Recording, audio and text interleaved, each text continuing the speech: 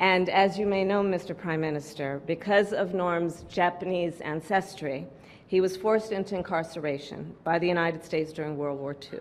Boy, if that isn't the pot calling the kettle black! Yet ultimately became one of the greatest statesmen of America.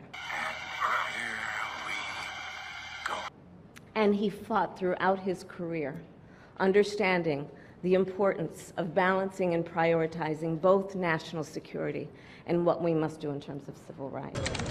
Nope. This show is some freaky shit. And he showed us that from great pain can come great purpose and progress.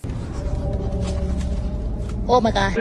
And in honor of your visit, we pay tribute to him with the establishment of the Mineta Ambassadors Program to increase student exchanges. How embarrassing. Mr. Prime Minister, I am incredibly proud of the purpose we share and the progress our two nations have made. Jesus, you got a one-track mind. It's always Politics!